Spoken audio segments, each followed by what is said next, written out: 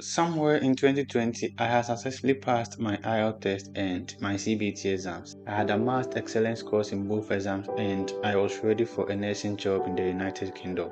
But there was a problem.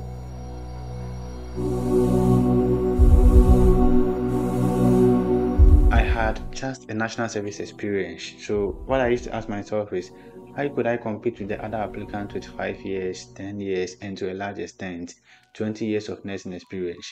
And would a potential employer hire me over someone with 10 years of nursing experience? I kept wondering. I knew the answer was a big no, so I started doing the following. Number one, volunteering.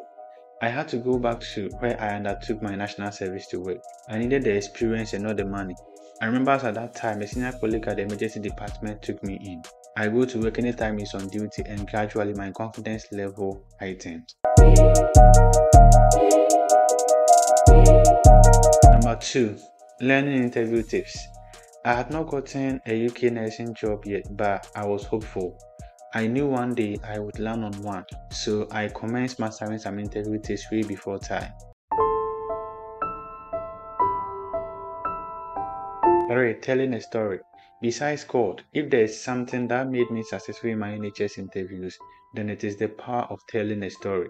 I used it in my first interview, it worked, and then I decided to try it in the second, third, and then the fourth, and they all worked. Trust me, telling a story has worked in all areas of my job interviews.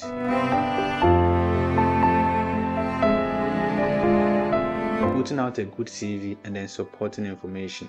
I found out that my worth as a young guy looking for a job abroad lies in my CV. My CV or supporting information goes to the hiring manager first. He only invites me to see me face to face or virtually if he is pleased with what I've said on the CV. My mentor used to tell me that your CV tells the employer your price tag. Are you a cheap commodity or an expensive one? The answer is derived from the appearance of your CV. It is my first impression of me to the manager. I learned to create good ones for all the jobs I did apply for. Identifying your strengths and weaknesses. If there are any pieces of advice I will give to you, I will say today, do yourself a favor to know your prowess and then your potholes. During the time of searching for jobs, I discovered one thing about myself.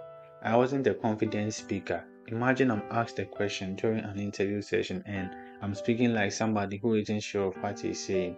No employer will hire me. My mentor will say, speak confidently even if the answer is wrong. I started working on my speaking skills. Continuous learning. No man knows everything, but if you want to know much, you must continue learning. Try all that I've said and let's see how they help you too, because they did help me.